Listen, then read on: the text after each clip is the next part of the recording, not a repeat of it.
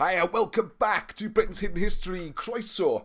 Now, I got very lucky this morning. I was browsing through a second-hand bookshop, and look at this. I got this amazing, huge book, Peter Ackroyd, London, a biography.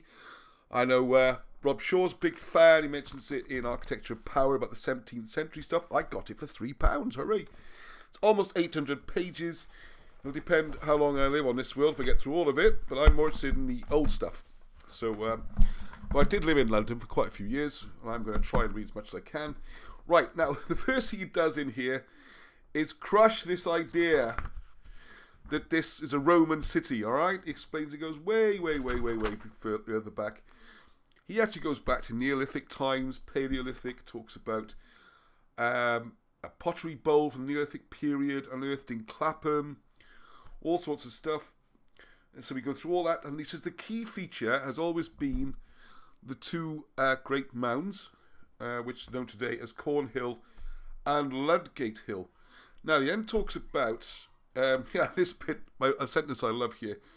I have to swallow the Celtic thing, all right? When he says Celtic, he means British, all right? Anyway, the name is assumed to be of Celtic origin, awkward for those who believe that there was no human settlement here before the Romans built their city.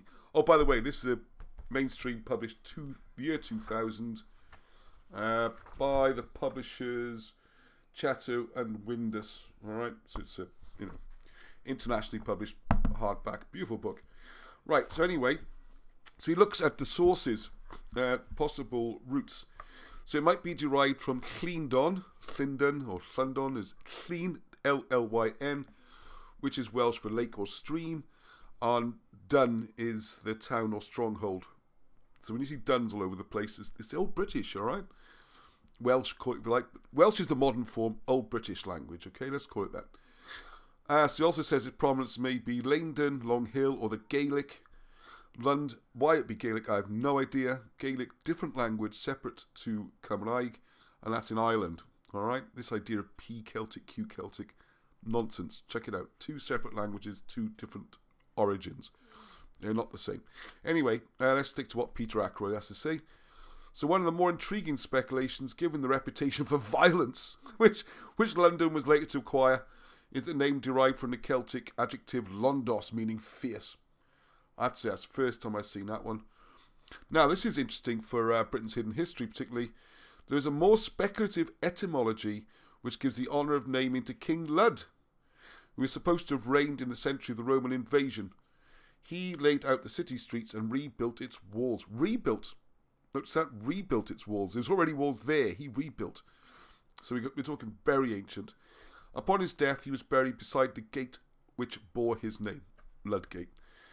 And the city became known as Caer Lud, or Caer Lundane, which is Lud's city.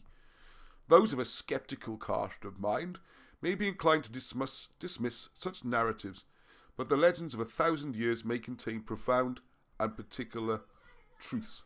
And he gives some other possible derivations, but they're all ancient. It doesn't seem to be a Roman one. This also explains how it could predate even what he calls the Celts.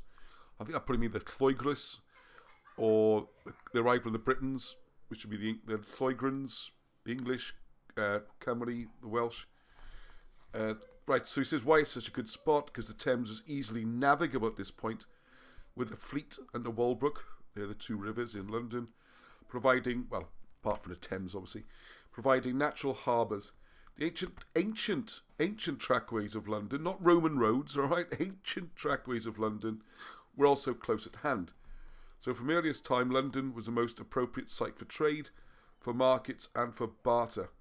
The city has, for much of its history, been the centre of world commerce, and it's perhaps instructive to note that it may have begun with the transactions of Stone Age people in their own markets.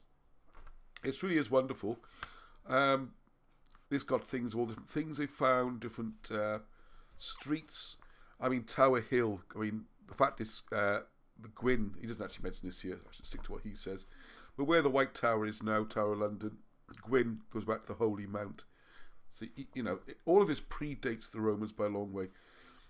Now, this is interesting as well. There are signs of prehistoric activity in the areas now known as St Mary's Axe and Gresham Street, Austin Friars and Finsbury Circus, Bishopgate, Seething Lane, and altogether some 250 finds clustered in areas of the Twin Hills together with Tower Hill. See, Tower Hill's crucial. And Southwark. That's why they put the tower there. That's why the Tower of London's there, because it's ancient and important. Same as Windsor is on a sacred mound. Anyway, so in the first, this is all those people who keep banging on about this Roman. Julius Caesar, right? And this is an academic writing. So in the 1st century BC, Julius Caesar's description of the region around London suggests the presence of an elaborate, rich and well-organised tribal civilization. Its population was exceedingly large and the ground thickly studded with homesteads. The nature and role of the Twin Hills throughout this period cannot, with certainty, be given. Perhaps these were sacred places, or perhaps their well-defined position allowed them to be used as hill forts in order to protect the trade carried along the river. There is every reason to suppose that this area of the Thames was a centre of commerce and of industry, with a market in iron products, as well as elaborate workings in bronze, with merchants from Gaul, Rome and Spain bringing Samian ware, wine and spices in exchange for corn, metal and slaves. There's other stuff about what Geoffrey of Monmouth said about it. And then we get a little mention about Trinovantes, which goes back to the Trojan origins.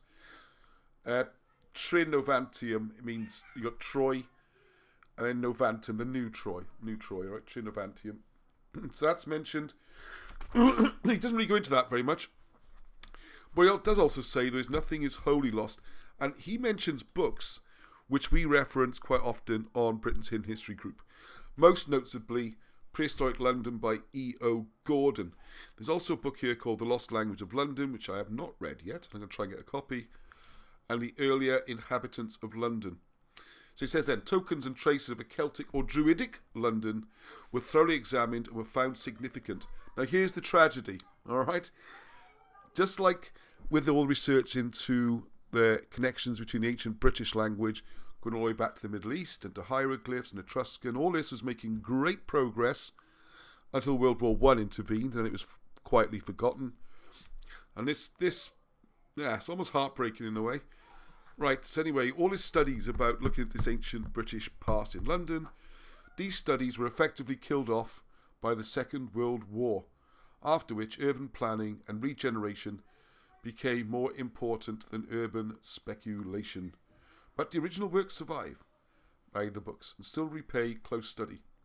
The fact that existing street names may betray a Celtic origin, Colin Deep Lane, Pancras Lane, Maiden Lane, Ingle Road among them, is, for example, as instructive as any of the material finds recorded on the site of the ancient city.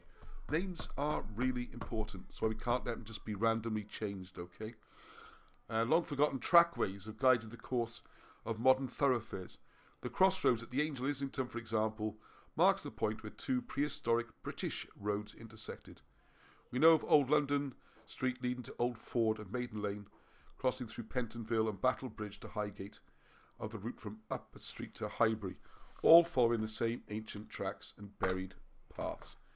So I mean, this is 2000, you know, it's like, it's an up-to-date book, and it just amazes me how this message is not getting through. We will get through, we're going to win this year, it's very important.